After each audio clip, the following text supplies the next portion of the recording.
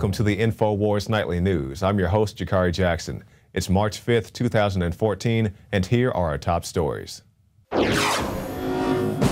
Tonight, another northeastern state ramps up for registration and confiscation.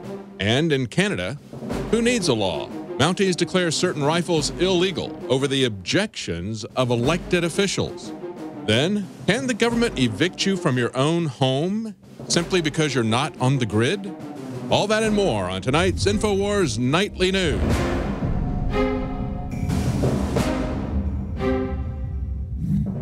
And welcome back. Our top story tonight, showdown. Maryland to target over 100,000 citizens with gun confiscation. This by Paul Joseph Watson.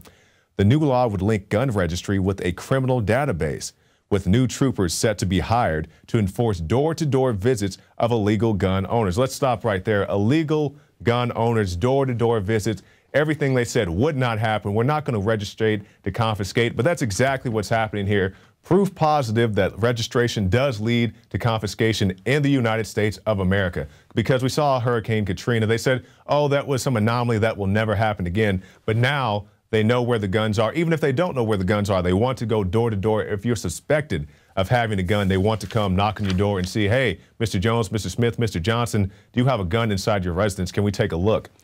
New legislation is being considered by the Maryland House of Delegates that would allow police to run checks of the state's gun registry against a criminal database at least twice a year at the cost of $300,000. So there it is right there for everybody who is skeptical. There it is. Even if you were on the fence, if you were one of the people who really wanted, quote, reasonable gun restrictions, this is a wake-up call for you. All right, this isn't time for I told you so's. If you're on the fence, if you're on the wrong side of this debate, you need to get on the right side of this debate. You see what they're trying to do. We see the mayors against illegal guns. They want registration confiscation. Maryland wants registration confiscation. Connecticut wants registration confiscation. And we need to get rid of these laws, get rid of this legislation so we don't end up, might I say, like Canada. Because in Canada, we have Mounties overriding civilian rule to arbitrarily ban and confiscate firearms. The Royal Canadian Mounted Police are acting on their own authority to arbitrarily reclassify, ban, and ultimately confiscate certain rifles. The RCMP made good on its past threats and turned tens of thousands of Canadians into criminals overnight when they reclassified the Swiss Arms Classic Green Carbine.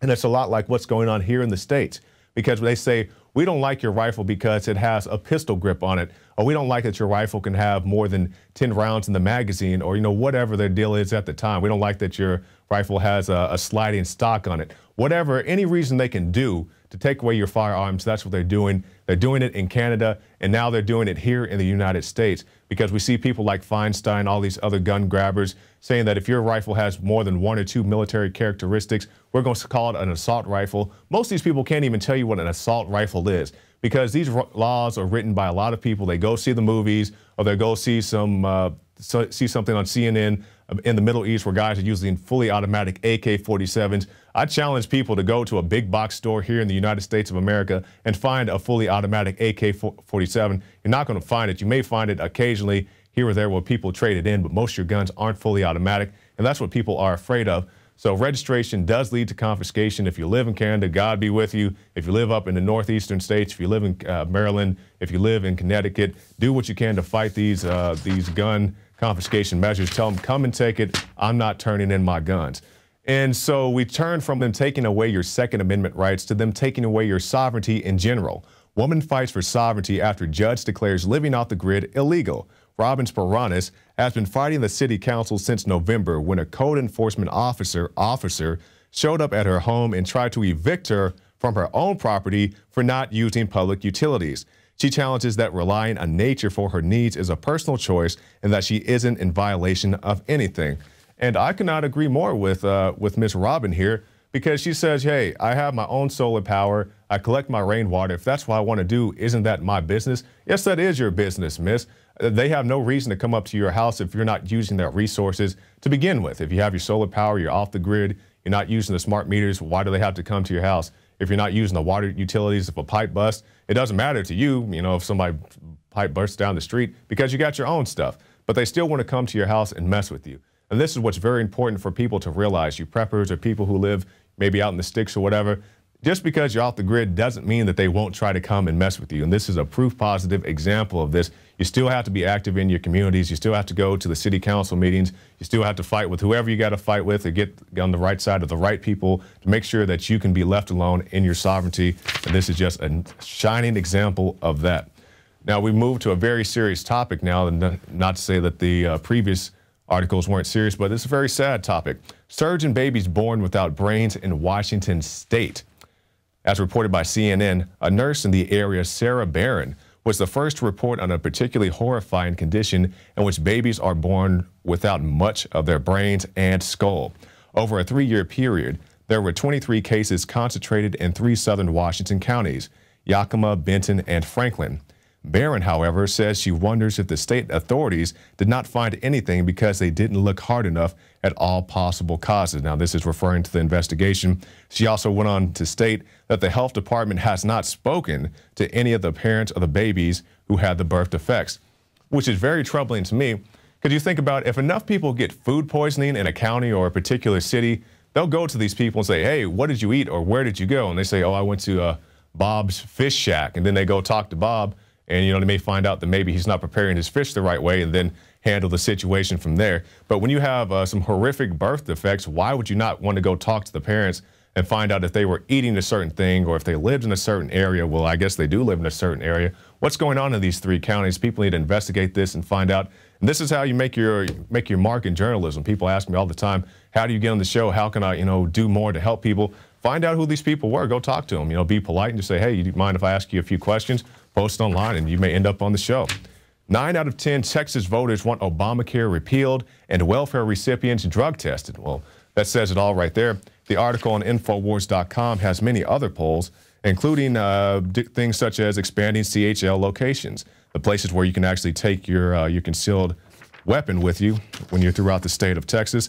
So it says it all right there. People don't want Obamacare here in the state of Texas, but yet it's still being crammed down our throats. People want welfare recipients drug tested, but once again, they're slow moving on that. So we'll see how things develop. And a development I don't want to see, anti-leaks legislation coming within weeks, NSA chief. The head of the National Security Agency, General Keith Alexander, alluded to unspecified legislation on media leaks as being forthcoming, potentially within weeks, during remarks at a cybersecurity panel on Tuesday. This was at Georgetown University. And I believe it. The hardest part for me to believe about this story is that they didn't try to ram through these legislations sooner because, they hate these leaks. They hate people like Edward Snowden. And this just falls in line with the whole big narrative. The FCC, the FCC is trying to come down and go to your newsroom, tell you what to report, how to report it. Why didn't you report on this story? Why didn't you say that this way? Why didn't you say it that way? Meanwhile, the head of the FCC even came out and said, hey, I don't think this is a good idea, but the Obama administration wants it anyway. And I'm sure many other administrations, if they could have got away with this, they would have done it as well. But this is the censorship of your media. That's why the alternative media is so important. And we'll be talking about the alternative media in just a little bit when we go on to our guest. But this is what you have to do. If you don't want to, be involved in this, these people out there, all the people in the newsrooms around America, just say no. Like a drug slogan, just say no. Like, no, you're not coming in here. You're not telling me what to do. This is the United States of America. I still have a First Amendment right. And let's talk about your rights, your right to privacy. Google Glass wearers banned from San Francisco Somar Bar. And there's a sign there. It says, our patrons have expressed concern with being recorded while enjoying themselves at the Willows. Kindly remove before entering. And there's the picture of the Google Glass. And as a private establishment, it is their right to say, we don't want you to come in here with these recording devices on your face. But the thing that always gets me about surveillance, if you're wearing Google Glass or you have a camcorder or you're running around with your iPhone snapping pictures and people kind of look at you like, hey, man, what are you doing? Why are you recording me? I was like, bro, I'm not even recording you. You're just standing in the way of that monument or whatever I'm trying to take a picture of. But when the government does it, as we saw in our last article, people really don't care.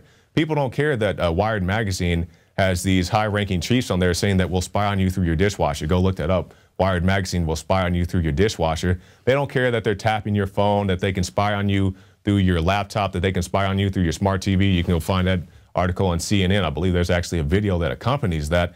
They don't care when the government spies on them when they walk down the street and they have all these halo cameras everywhere, or they have secret cameras or whatever placed anywhere. that's all peachy keen. As long as you can't see somebody spying on you or recording you, that's okay. Nobody seems to care about that. But the minute somebody gets in your face with a camera, then everybody freaks all out. I was like, why don't you freak out when they're recording you in your house over your Xbox?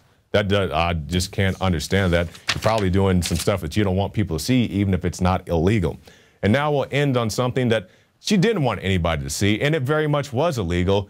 That's Miss Lois Lerner. She had some words to say, or very few words to say, to Mr. Izza. On the advice of my counsel, I respectfully exercise my Fifth Amendment right and decline to answer that question. Ladies and gentlemen, seeking the truth is the obligation of this committee. I can see no point in going further. I have no expectation that Ms. Lerner will cooperate with this committee, and therefore we stand adjourned. Chairman. So you can go before the House Oversight Committee and plead the Fifth, but in the city of Austin, Texas, if you fail to identify after jaywalking, you're going to jail. Isn't this a great country that we live in? So that brings us to our break, but stay tuned because right after this, Alex Jones will be giving us a breakdown of the false flag, the sniper attacks in Kiev, and also I'll be talking to David West, the director of the TSA Dick Johnson video. You don't want to miss that as well. So stop by prisonplanet.tv, get yourself a 15-day free trial. You can see our loving mayor right there giving us all the finger about the fluoride. You can see all that and so much more on prisonplanet.tv. So stay tuned right after this break for more special reports.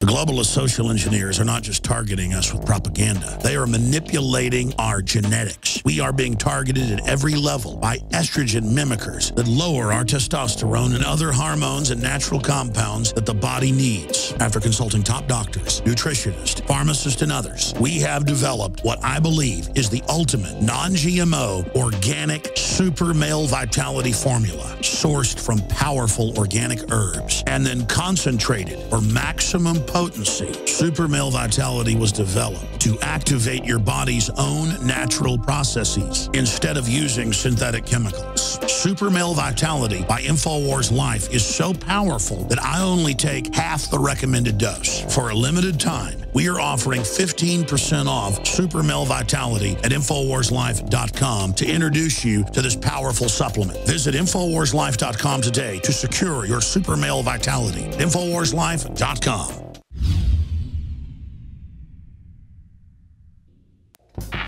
We're on the march. The empire's on the run. And the InfoWars army is standing strong. Wake up your family, friends, and neighbors and break the matrix at InfoWarsStore.com. Learn the truth and spread the message of liberty with the world's most comprehensive collection of books and documentary films. Maintain a healthy metabolism and energize your body to perform at peak health with Survival Shield Nascent Iodine. Protect your family and be prepared with survival foods and emergency preparedness kits. And now you can drink safe water with your own ProPure water filtration system, which removes fluoride and other harmful chemicals from your family's water supply. Save 10% with the promo code WATER. So join the revolution. InfoWarsStore.com.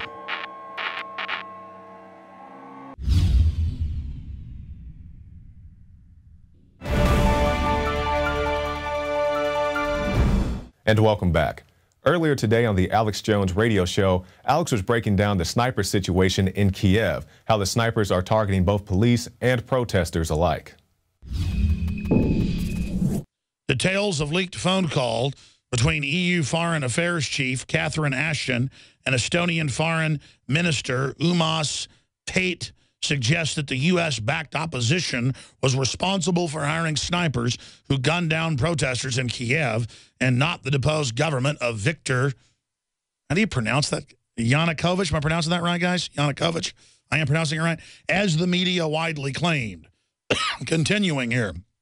During the phone call, Paet tells Ashton that evidence presented to him by a doctor who treated victims of the sniper attacks clearly indicates both police and protesters were being shot at by the same people. Yes, to create the